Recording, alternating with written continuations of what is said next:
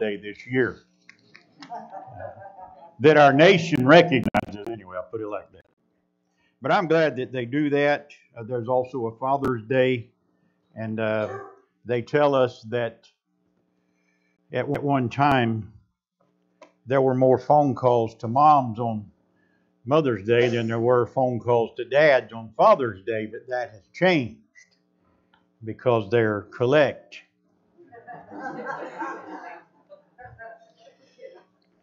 I'm grateful that I talked to my son, my youngest son, yesterday, the one we visited just recently in Missouri, and he was at a track meet, and Landon, my oldest grandson, came in second in the mile run, and he ran a time almost a minute faster than I ran when I was in high school. I'm going to talk to him about that. But that's okay. I'm glad. Take your Bible and turn to Ephesians chapter 4. We'll continue as we work our way through this great letter of Paul to the church at Ephesus. We're going to consider verses 20 to 24 as we consider the topic that arises out of this passage. What does it mean to learn Christ? Because you'll notice in verse 20 that Paul says this. This is an amazing statement. But you have not so learned Christ. Now you say, well, if that stands alone, I don't know what it's talking about. Well, it doesn't. But verse 20 says, but you have not so learned Christ, if indeed you have heard Him and have been taught by Him, as the truth is in Jesus, that you put off concerning your former conduct, the old man which grows corrupt according to the deceitful lust, and be renewed in the spirit of your mind, and that you put on the new man which was created according to God in true righteousness and holiness. Now, when you consider that, you have to remember what Paul said before this passage. He says, I tell you, verse 17, and testify in the Lord, that you should no longer walk as the rest of the Gentiles walk. And I could go, and I've already preached that sermon, but I wanted you to understand when we consider this, what Paul means when he says, you didn't learn this from Christ. Let's ask the Lord to bless our time. Father, we thank you for this passage. We pray that when we finish it, we will know what your man meant when he wrote these words down. Because he got the information from your Holy Spirit, who wrote these words down with no errors. And Father, we can read them today and make all kinds of applications. We pray we would do that. In Jesus' name we ask it. Amen. The world is confused about who Jesus is. The world is confused about who He is and what He taught. But the church should not be confused about either who He is or what He taught. We know, and we sometimes read this in our confessions of faith, He is our Lord, our Savior, and our Master. We are to do what He says, even when we might not understand it. As Samuel told Saul, to obey is better than sacrifice. No matter what you do in the name of Jesus, if you do not obey and make obedience a lifestyle, you are like Saul, doing your own thing rather than God's instructions. And so Paul tells us in this passage and tells the church at Ephesus, when they do the things mentioned in verses 17 to 19, they didn't learn that from Jesus Christ. They didn't learn it from Him. And if you do them, you didn't learn it from Him either. I remember hearing Chuck Colson talk about his conversion years ago and how for several years after his conversion, he went to parties at the White House, and when they served alcohol, he would drink it. He said he remembered lifting a glass of wine to his lips one particular time and thinking to himself, I shouldn't be doing this. He said from that time on, he never took another drink of alcohol. You said, well, what brought him to that point? Someone? A book he read? No, it was someone, but it was the Holy Spirit of God telling him, you are not being a good witness when you do what everybody else does. We're supposed to act like our master in this life. And folks, I'm not saying alcohol is bad, but what did Paul tell the church at Rome in Romans 14:21? It is good neither to eat meat, nor drink wine, nor do anything by which your brother stumbles or is offended or is made weak. So whatever we do, if it offends someone, and I mean by offending, it makes someone stumble, then we need to quit it. Whatever it is. Whatever it is. So this is the principle. Never do anything that would cause someone else to stumble. And I know we're probably thinking, man, I wish I could go back over my life and fix all of those times. You see, we have several recovering alcoholics in our church. Do not do anything to cause one of them to stumble. And that includes drinking of alcohol. We often think we can bring into the Christian life just a little bit of the world, just a little bit, and it'll be okay. James Dobson talked about that years ago. He said he caught his children watching a movie that had profanity in it. And he said, guys, you're not supposed to be watching that. Well, Dad, it's just a little bit. It's not that much. It's not that much. For the next day, he made his children brownies. And if you heard the story, just hold on. He made them brownies. And they're just about to eat those brownies. They look delicious. And he said, now guys, before you eat, I want you to know I put just a little bit of dog poop in those. Just a little bit. It's not much. It won't hurt you. But they wouldn't eat them. And folks, that's the same thing. Why do we think a little bit of the world is okay when this passage says otherwise? There are 5 implications in this text that will show us clearly that any sin is not to be tolerated. So I pray that our time together will help us make a break with the old way of life and completely become immersed in the new way of life. Let's look at the first implication in verse 20. You did not learn any evil from Jesus Christ. None of us did. The entire New Testament shows us the evil of this world. Jesus does not have to teach us evil. We are born with it. That is a constant in the Bible. What I mean by that is children have a sinful nature, and if they're not guided, they will follow that till they're an adult. That sinful nature does not go away, only if the blood of Christ washes it away. So my point is, you cannot follow Jesus and the world. You will forget one and follow the other. Jesus said you cannot serve God and money. People think sometimes you can mix the two. But John says in 1 John 2:15, do not love the world, neither the things in the world. If anyone loves the world, the love of the Father is not in him. That's a pretty powerful passage of Scripture. When you think of the word world and how John used it, he's not talking about going to the beach.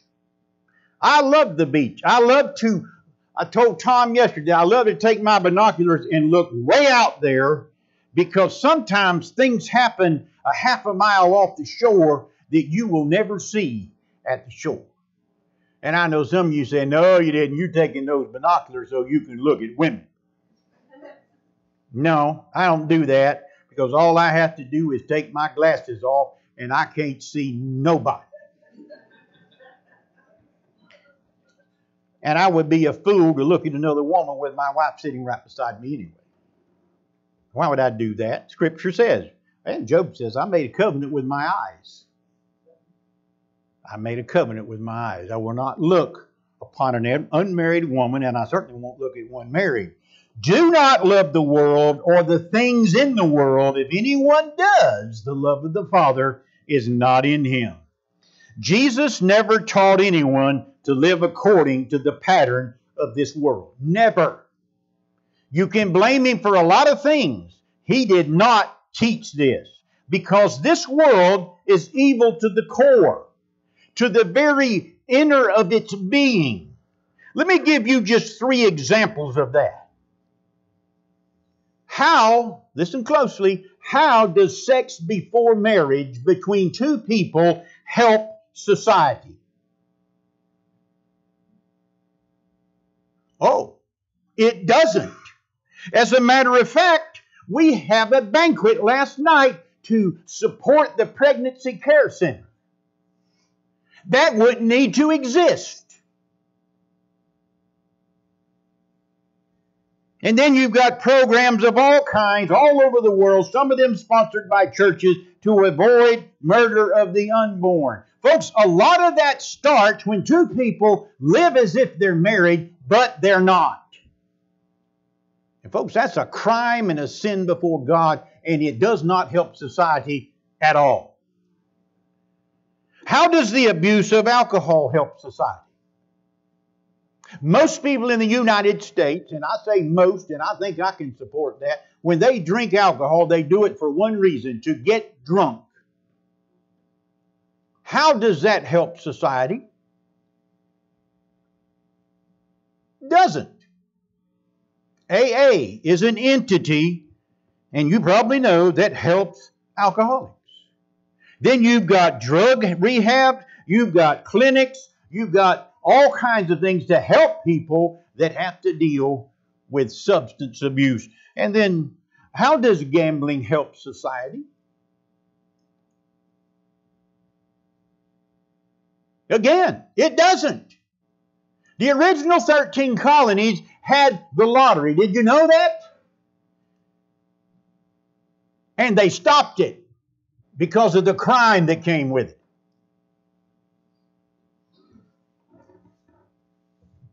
You got Gamblers Anonymous.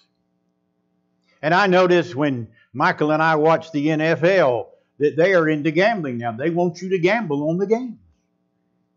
But if you have a problem, they say, go to this website, betsoff.com. You have a problem with gambling. I bet you they haven't had anybody go on that website. And I'll say this, but I didn't intend to, but how does pornography help society? It doesn't. And yet those things are rampant, and sometimes our legislators want to slide in this law or that law that makes those things easier for society to accept. No, they do not help. And you can look at almost any vice in our society and say it doesn't help society. It's amazing that the Christian faith, the Christian walk, according to Scripture, benefits society. It's amazing about that. And yet our world is too blind to see that. John Knox, the reformer of Scotland, took the nation of Scotland and turned it upside down for the Lord Jesus Christ. It became the model country for the world. Why? Because he was a follower of Jesus Christ. That's why. And for people that say, well, I don't care what the Bible says. I don't care if you want to follow him. I don't care. They do care, because a lot of the laws in our land today are based on this book. You shall not kill. We are to follow him in every way. And any deviation from that does not benefit mankind. The 10 Commandments are there just for that. It teaches you how to respond to God and how to respond to one another. They're not rules for the sake of rules. They're rules because you and I need them. They're God's moral law. And that, Church at O'Brien, will never change. God's moral law will stand the test of time and eternity. But let's go on. There's more. Number 2, you do not learn about Jesus from the world. Don't go to the world to get your information about Him. I heard Oprah Winfrey say, I consider myself a Christian. You don't have to be one. If you want to know how, ask me. I will show you how. Boy, I'd like to sit in on that conversation. The world will not tell you about the Jesus of the Bible. They will tell you about a created Jesus. You didn't know there was one of those, did you?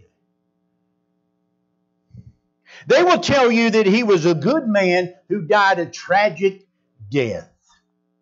They will not tell you He is the Son of God, because if they do, then your question to them was, why are you not worshiping Him? They don't tell you these things. And I think it's... I have watched some old clips of Gallagher. You remember a stand-up comedian and some of the things he said. He said, why do they call a television a set and you only get one? I thought, that's brilliant. That's brilliant. But look at this is amazing to me. This is another, I think if I'd have told Gallagher, he would have used this. But anyway, everybody wants to take off work on Good Friday. That's the day Jesus supposedly was put in the tomb. Not the day He raised from the dead. And just a few days later on Sunday, those that took off of work on Friday don't come to church. That's crazy. That's the good day. He was raised from the dead on that day. I'll tell you, you talk to people that are not followers of Jesus Christ. Oh, they'll tell you more about God than you thought they knew. Oh, God's a forgiving God. Oh, they'll tell you that one.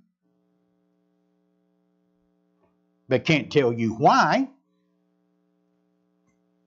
They'll tell you this. He'll make you have a boring life and you won't have any fun. What a shame. Remember Bob Harrington years ago sitting on an airplane with a fella, and he was going to witness to him, but before he could say a word to the fella said, this was when you could smoke on an airplane. He said, I got a couple of cigars in here. Would you like one of those? And Bob said, no, the Lord saved me from that. And he was getting up the courage to start talking to the fellow about Jesus, and the people came by serving whatever they serve, and this fella bought him a mixed drink, and he said, I'll be glad to buy you one if you want one. He said, no, the Lord saved me from that. Well, they didn't hardly get by, and the fella pulled out a Playboy magazine. He said, I've got a couple of these. Would you like one? And Bob says, no, the Lord saved me from that. He said, the Lord just about ruined you, hasn't He? And that's the way the world looks at it.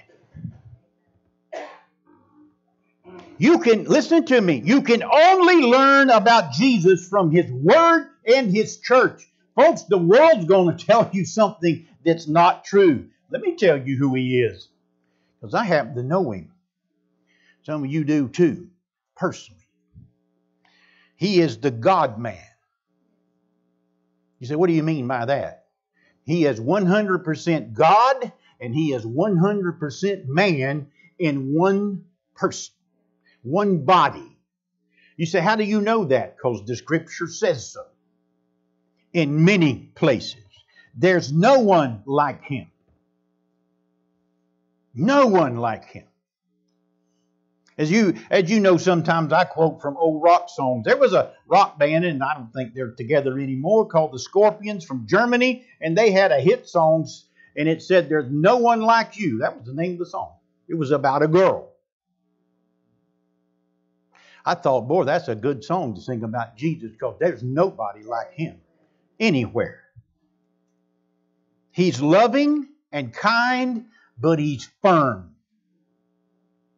He expects us to live His way, not ruin our lives doing it our way. If you could visit the prisons, the what do they call them around here? It's a ridiculous name. Correctional institution. They're so correctional, people go back sometimes 5 times before they stay. So folks, what I'm telling you, what the Bible says about God is true of Jesus Christ. Except they're not the same person. Now, if that confuses you, you can join my club. If you understand the Trinity, I'm going to stay away from you. Because no one does. There's nothing on this planet that illustrates the Trinity to us. It's something we have to accept by faith. You got Father, you got Son, you got the Holy Spirit. They are three different personalities, but all three God. If the Holy Spirit tells you not to do something, that's God telling you that. So what the Bible says about God is true about Jesus also. So what are we to do? Hear Him. Be taught by Him. Realize that He is the embodiment of truth. What did Jesus tell Philip? I am the way, the truth, and the life. No one comes to the Father except through me. But let's go on. There's more. Number 3, we're to put off the old man and his ways. You see that in verses 21 and 22. What are we to put off? Well, that appears in verses 17 to 19. That's what we're to put off. And I'm going to quickly run through those. A futile mind, devoid of truth and appropriateness. Appropriateness. I talked about this the Sunday that I preached on that. People don't understand what's appropriate. And they'll say, who are you to judge me on what's appropriate? I'll tell you who I am. I'm a person that doesn't want to look at certain parts of your body. I don't. And if you think I do, then you're fooling yourself. Darkened understanding. That means unwilling to perceive or understand. And many times in our society, it's unwilling. I don't want to hear what God says. I'm not going to read His Word because He'll tell me to stop doing what I'm doing. Yes, He will. Number 3, alienation from God. I put that one on the screen. In other words, we are aliens from the life God has for His people. If you're not a child of God, you are an alien. You are an alien from the life of God. Ignorant. Lack of knowledge leading to bad behavior. Oh boy. Why do people do what they do? If you know the answer to that, write a book. It'll be a bestseller. Blind. One who cannot see what others see. Oh, I can see that, but I can't see that.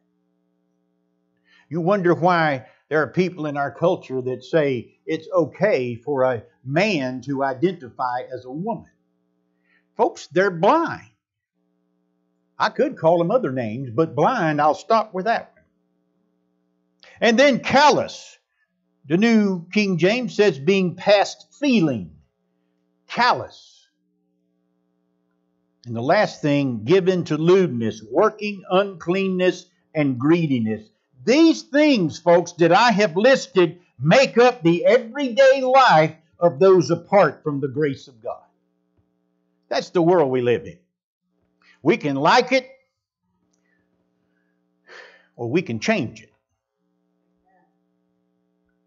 The old nature, or the old man, grows corrupt according to lying desires. Paul says that right here in the text. Folks, you don't wake up one day corrupt. It's a process. But let's go on. There's more. Paul is encouraging this church, and obviously these problems that he mentions in verses 24 or 20 to 24 were problems they were facing in their church. And I believe, as a pastor, that every church faces some of that. But number 4, we are to be renewed in our spiritual mind. You see, this is in contrast to the old man growing corrupt. It's the opposite of that. Being renewed in your spiritual mind. You say, well, Brother Keith, how do we do that? How are we to be renewed by the Spirit in our mind? Well, folks, let me tell you something. First of all, you cannot divorce your mind from the Christian life. There are people that think you can.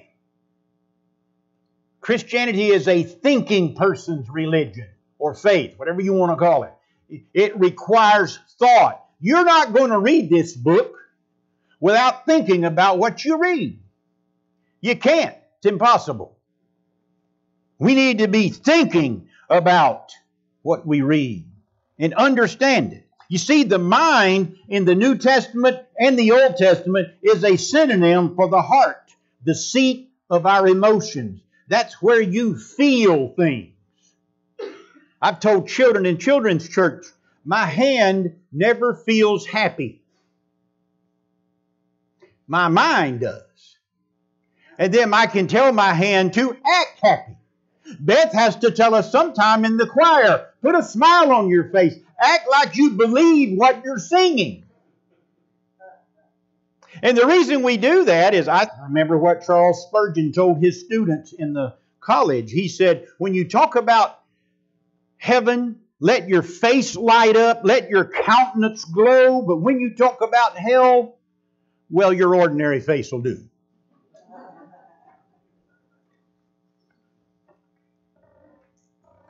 You see, the mind is a synonym for the heart. And the mind is an open book for two things: sin and virtue. Sin and virtue. We must be on guard every minute we are awake to keep sin out. You say, well, Brother Keith, what about when we're asleep? Well, you don't have to worry about it when you're sleeping, because John says in 1 John, he says this. You're listening, aren't you? He said, if we walk in the light as He is in the light, we have fellowship with one another, and the blood of Jesus Christ does what? Cleanses us from all sin. Brothers and sisters, when you're sleeping, the Holy Spirit of God takes care of you. He does. He's watching over you. You say, well, what about my guardian angel? I don't know if you have one. Some of us need one. I know that. And sometimes I'm afraid when we get to heaven, they're going to run up to us and thank God that we're there, because they don't have to take care of us anymore. We must be on guard to keep sin out. We do that by staying away from old habits. I have changed habits all my life. I thank God I never got... I smoked a cigarette or two when I was younger. I smoked more than one cigar. And folks, I said, why am I doing this? Because when I smoke it, it smells bad. And I think you know the rest of that story. Puts a horrible taste in your mouth. But anyway, that's another story. Stay away from old habits. Stay away from temptation. I mentioned this to you. A guy called me on the phone one day and said, I have a problem with alcohol. And I asked him, who buys it for you? Well, I do. What do you want me to say? Stop buying it. It doesn't make sense. You say, well, you don't know the pull alcohol has. I know the pull money has. I think we all do. We must be on guard to keep sin out, because sin is deceptive and devious. Sin will tell you, oh, if you do that, you're going to have so much fun you'll never get over it. And if that doesn't work, it will flat out lie to you. It will find a crack in your armor. Paul told the church at Rome in Romans 13:14, but put on the Lord Jesus Christ and make no provision for the flesh to fulfill its lust. Because if you read the New Testament, you will find out the Apostle Paul had nothing good to say about the flesh.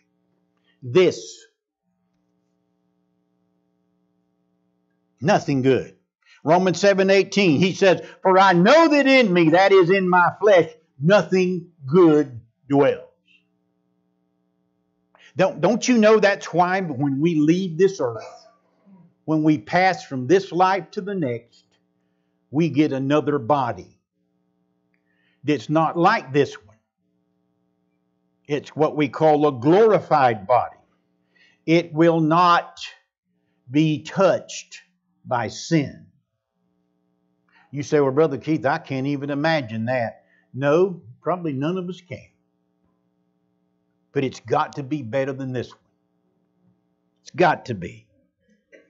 You see, our minds need to be renewed day by day because the world has a very strong pull. And boy, does it. To resist that pull, our minds have to be renewed daily. You say, how do you renew your mind? Right here. Right here. Read this book. Read it. And then read it again. And you say, well, Brother Keith, I don't know where to start. Start anywhere. You'd be surprised what God can tell you anywhere you read, because this is His Word. He's the one inspired men to write it down. This is God's book, and it's our instruction book on how to get through this life without killing ourselves. You have to renew your mind daily. And then number 5, and you see that right in the text in verse 24. What does he say? You put on the new man. The idea of put on is like when I got dressed this morning, the last thing I put on was this jacket. I wanted to make sure it matched my pants before I went any further. It does. But my wife picked it out, so I knew it would. But it's putting it on. He says earlier, put off. Take these things off. Now, folks, I'm going to tell you something that maybe you don't understand. You can do that.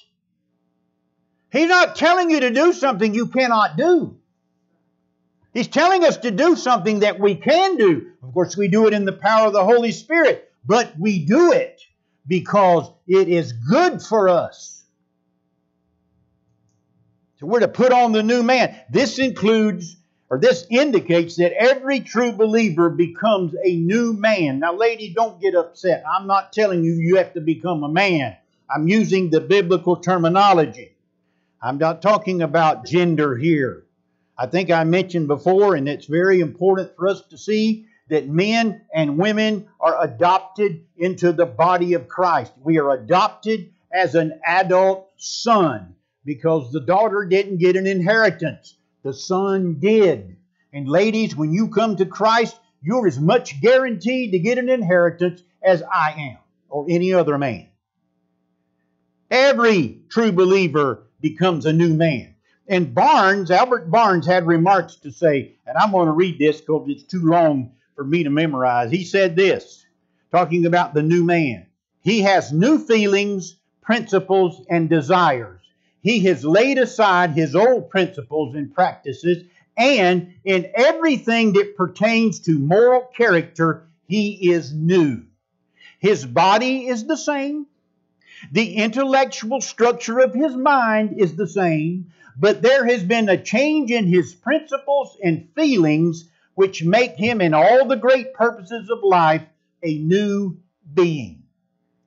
Learn that regeneration is not a trifling change. It's not a small thing.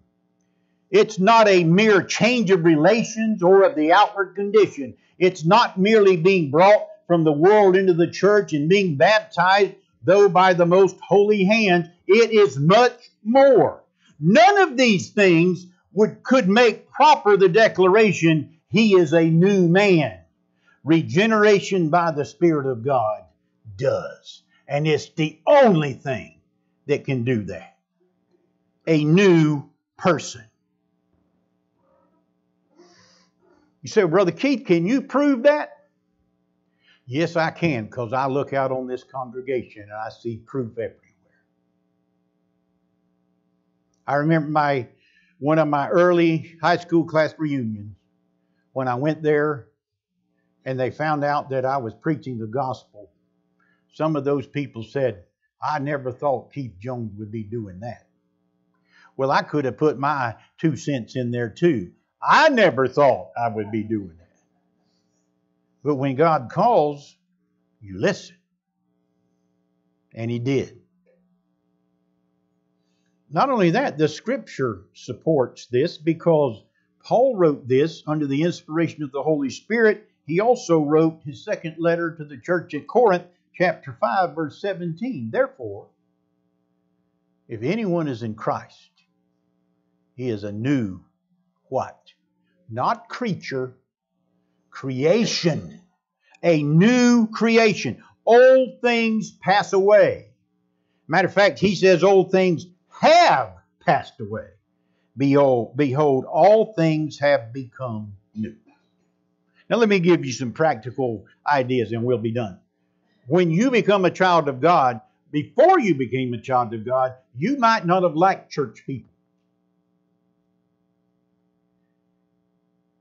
Nobody said amen. But I'm sure you probably didn't like church people. I didn't even like it when Christians in my family kept asking me these most ridiculous questions. Have you trusted Christ yet? Are you a Christian yet? Have you been baptized yet? And I got tired of hearing it. So I didn't like church people. And I went to church every Sunday. And some of those ladies and some of those men, I remember Sunday school teachers that I had when I was a kid. They would talk about the new birth, talk about being born again. I'd say, you poor people, y'all don't know what life's all about. And God kind of snickered. Because he said, son, I'm going to show you what life is all about, and you're not going to like it. And he was right. He was so right. When I found out what the world was all about, my parents kind of sheltered me to some point. When I found out what the world was like, I didn't want anything to do with it. It was like in Isaiah chapter 6, when Isaiah saw the Lord and all of those things that were happening in the temple at that time around the throne of God. And you know, there's no preaching going on. There's no scripture being read. You've just got these beings flying around the throne of God saying, holy, holy, holy is the Lord of hosts. The whole earth is full of His glory. And the doorpost shook and the temple filled with smoke. And what does Isaiah do? Woe is me. You didn't have to tell me that sin was bad. I realized it then because I came face to face with it. Have you put off the old nature and put on the new? You see, just like Mr. Barnes said, our intellectual structure of our mind stays the same. Nothing changes there. The body's the same. When I became a Christian, I didn't lose 10 pounds and put on more muscle. I didn't get more hair. None of that happened. The body's the same. But the driving force behind what a true believer does is not the world or the old nature. It is the Spirit of God. And the more we allow Him to direct us, well, Romans 8:14 says it. As many as are led by the Spirit of God, these are the sons of God. So I encourage you as a church, and folks, I have nobody in mind when I say this. Make up your mind to follow the leading of the Spirit as He directs and places us into situations where we can grow or we can speak the truth of the gospel. Because you see, this life is not about our goals. I hope you have goals in life. I hope you do. But it's not about our goals. It's about Him and His plans. Someone said, only one life will soon be past. Only what's done for Christ will last. Put off the old, put on the new. Debbie and I watched a movie last night. At the end of it, there was a fellow singing a song. I don't know who he was. I didn't look at it. But he said, all we're trying to do is leave something behind. What do you want to leave behind? Just this past week, I had a cousin pass away. She and I were not very close. She lived down in Tampa area. And the times that I talked to her, she was fun. She was very bubbly, her personality was. But she had some deep emotional problems. And I'm not going to blame it on her dad or her mother, because I don't know all of the situation. But when she passed away, that was the end of a legacy. No one left. And folks, I'm not telling you just have kids so you'll have somebody to carry on after you're gone. That's not what I'm saying. What I'm saying is, well, how are people going to remember you? Are they going to remember you as a kind, caring person who loved Jesus? Or are they going to remember you some other way? Because it does matter. It does matter. I think the idea is, and when we read through the New Testament especially, you find out you ought to live your life so that people who come behind you would find you faithful. I believe that's a song that was sung sometime. I think Steve Green sang that, didn't he? May all who come behind us find us faithful. And that means children and adults. Have you put off the old and put on the new? Let's pray together. Father, thank you for passages like this that so get to the core of our being, but they also, not only they do that, but they show us the futility and the wastefulness of the world in which we live. That doesn't mean that we don't go to the same grocery store, we don't wear similar clothes as the rest of the world, or drive vehicles similar to the rest of the world. But Father, we are to be different. We should not be the same as our unsaved neighbor. There should be a noticeable difference. And if there isn't, there is a spiritual problem that needs to be dealt with. And I pray, Father, that spiritual problem will be dealt with and has been dealt with by the Holy Spirit as we've gone through this service today. I know when I prepared this, there were times I had to stop and examine my own self. Because, Father, how can I get up and tell others what they need to do when I'm not doing it myself? And so, Father, my goal in this sermon, and I know sometimes your goal and my goal don't match up, but I'm going to go with yours every time. You do what you want to do. You do what you know to do. And that's fine with me. My goals are not important. Yours are.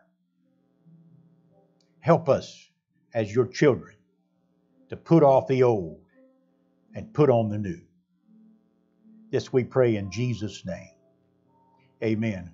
Would you stand with us? What a great song to close on.